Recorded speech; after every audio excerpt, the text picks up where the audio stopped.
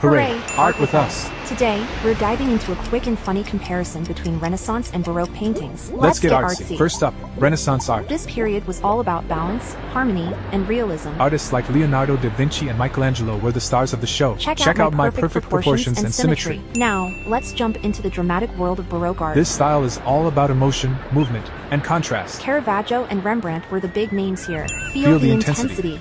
So, what's the difference between these two art styles? Well, imagine Renaissance art as a calm, serene lake. Tranquility.